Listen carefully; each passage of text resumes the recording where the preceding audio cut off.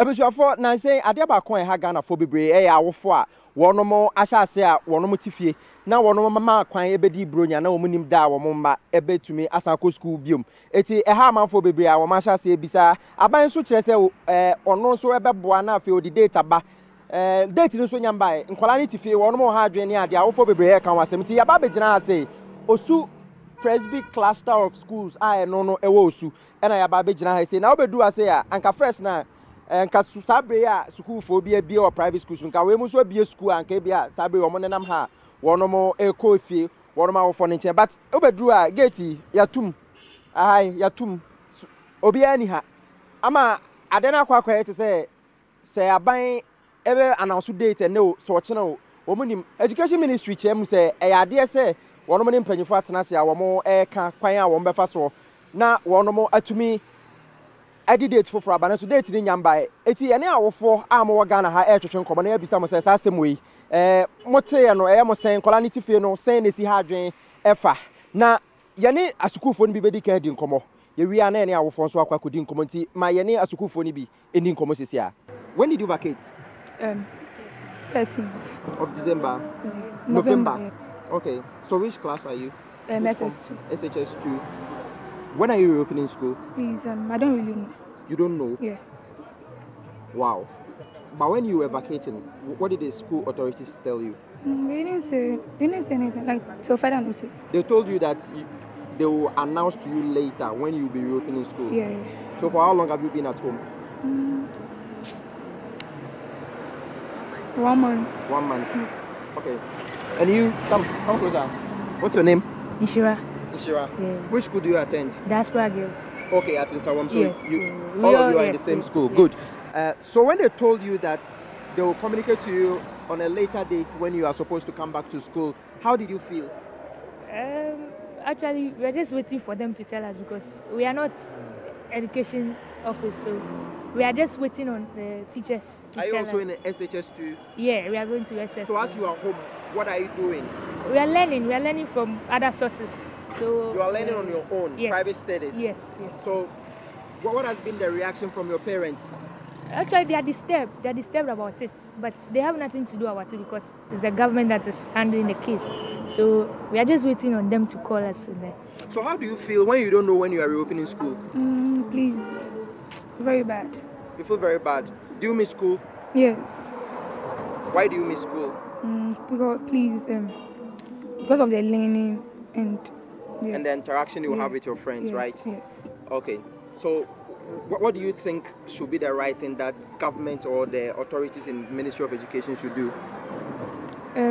Please, I want them to just bring the dates out so that... You want them to announce a date? Yeah. So that you can get back to school? Yes. Okay. Back to you, Ishira. So right now that you are home and your parents are disturbed, what do you think authorities should do? So they should do the right thing. Yes, the right thing is needed. They should just give us the date so that we can go back to school and learn. Yes, because some of us will be writing our WASIE. Definitely, this year. This year? Yes, and definitely, I heard they said in May, some say in August. So they should make us know when we'll be writing it because we need to be prepared before we write whatever is there to be. If we are not prepared, we can't go and sit behind a paper and write something. It's going to disturb us. So they should do the right thing, and the right thing we needed from them. That's all. But have you been able to interact with some of your teachers to find out how they feel about this? Please, no. You don't know any teacher? Okay, so right now that you are home and then all these are happening, what do you think you can do to make good use of the time that you are home? Please, I'm learning. I'm trying to learn. You're learning on your own? Yeah. Okay, all right.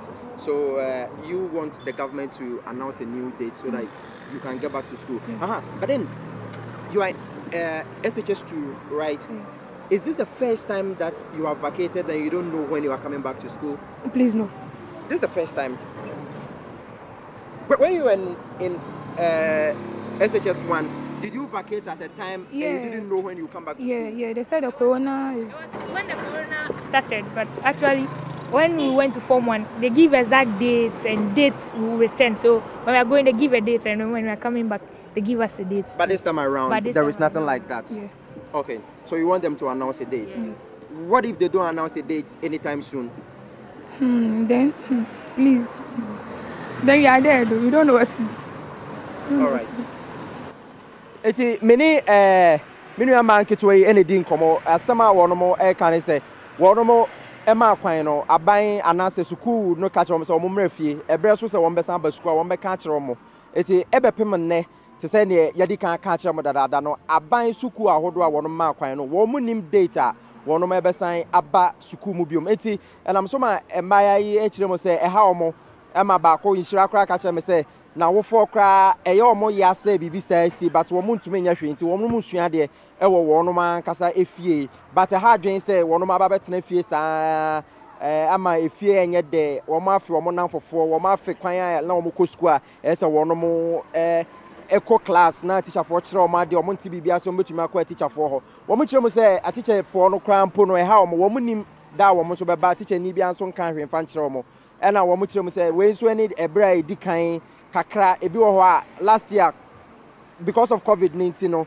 and also etoto ase kakra but ohwa we na ye bra edi kan kasa asukufo amakwan na wo munim da wo mo ebebie school aban kire mu say wo bo no homoden say wo no mo ani mpanyifo betena se no ma hwe se na ebe ya emrepem na wo no mo atumi asan aba school mu biom ti wo no mo adesrede a wo mo de to aban anim ni say aban betumi aboa na watoto ne ma yi ntentem ana wa no so na afi wo mo atumi de eye a date and I said da one more edi ebebie school no so edi abanti adesrede a omde ma aban say aban yenye bibi emfanfa. So thank you so much for speaking to us on TV XYZ, and we will continue to engage the authorities and ensure that they give you a new date that you'll be going back to school so that you can also be happy. Eti yeguswa any omanfo bebre na so ebedi nkomo awofo wonoma dwenkyere and afi eye wonoma eka ho na wono so akere o madwe de afansem we hu frisa awofo bebre na so kire mu se eha o monti ye ne awofo ni bi enkasa eti min saka eye maame ba ko a wo ha se ono so ne bai kwa aban school ni bi maame o emma se na wo a o kwa aban school mienu o ma dimfe be sen ba ko 10 years ba ko so 7 years ntene se o mu nyina primary 4 na o mo se da ben na o mbebie school ye ntimi hu yo ye nim tan ko mbebie o mo ba be di bronya no date mbae na 18 go be 25 eso ye nyan confirm emfa nchero eti mami sa asemye aba ni se na mofra no wo moda so tifie nkasa brain ka o mapon mo ne nam ha se ni ade edien e na wo si sen e na wadwen si ye wo ho oh ye ni mo ayem se ma nkwara so adesua no e ka chire man ka chire pa se akwa ma na mu wa kakra nto mo tifie no so mo ayem as did na do so fie kakra oh think o mu bi school an kan kwala ko ni aso so adwen kakra na so mo adwomo eti sesi a na akwakoba ni se we the first time a wo ma ko school a wo nim da o mebi school na yeah when the first time say every time bi o ma kwan bia o mu she date o ma she time o be school o mo ko see school o ma ko school aditi o ma ko school nti o mo ko school won hifa o mo ko school girls school okay private girls school it is say no we your for asem we abey wadwen futu ben na adesrede ben na opese wo de ma ban a ebetumi abo ase ne be ya won so ne ope no ebeko yi ama oh ye penny say nka before san ko be makwan no mo hye date won be bio school no ama yen awo for so ye hunu se be bio school so ye kototo ne ma books ne ma e say ni mo ayen ko school a e sap no o dika o di so aka chire Minister of Education ATO Kasachira. And see, your best Minister of Education stay. Your best tomorrow. And some be makwan, be school no. Uma she date be bia my and so who for no see who ye jina bia ye womb. And see, sense be bis about my who ye jina bia ewo enkwano school kom anytime baby. Ma that say. What can I do? Ye ne awo for so and sign to twem komo na fe ye hu ne omo so ka. Nti oye owofo wo ba otifie sabre yanke so ko school no o feel sen ama me ho kire me because me sika kakra ho no ye no so na agya anopatu anwumle ne ayi ombudi nyina nti no me de me ti say me hu se ne me nya me ho kra o ewia se me ba e o hwan so ben na betumi de aba wa brand collective be 3 days ne me kwa ye kra na ye se me ba ko flanka wate ahwe nso me kakra ho na ye no na masan de akotodro ne anko ko school so anka I think say be possible ama me pa because we tifia baby o kone no oba no de me maninyi ho sisi akra me kofie sisi a me kɔ no ni hu fi poto ni ade I think say enya me de aye no de true fact problems been na sa dey we di beba wa bra ban yam friend kola no back to school ya no de the problems we beba problems ni de beba na problems na de beba no e wo ye manu so ane yen ya wo fo na pokra no yen so e ka ho kra the problems we beba ntinu e de esla ban no because sane e ko no de ye hu so ye pa ne chewa on kire yen wo de won fa date ni mra na on kire da kola no be ko school wo de esle no ye na ye hwe na ye hu nto yen machia menu akuma bi e wo ha se ya oton fruit e wo ha na menene kwa kodi nkomo de afa asemi ya ye ka ho asemi na fe ye hu se na esi ko abrante ye say wedding face saying 12 years. 12 years. Ujina saying? Form 1. Form 1. Okay. Na Argentina and one school. Yembi a coin now see a sea sacrifice Casada and costume. Why na kind? A chummy metia. Nancy catcher. Young catcher say, your baby is screwing it. Into dating in Yambai. But I. Into what started ton way and the time being 2 o'clock. 2 o'clock and I'll start to turn. Omato do saying. Say 10 cities. Say 10 cities. Na ba kwen saying 50 pesos. Ba kwen 50 pesos. Enti unya ya nka obeton we ya na say opese osan go back to school. Ye nya. Opese we ye ni nyina. School. Open school. Enti ene say bi school a anka ope. Try. Argentina otifie na wompe. Says more fear best mam kra. O say some more fear me chinchin sa. We chinchin sa e ma unsua de.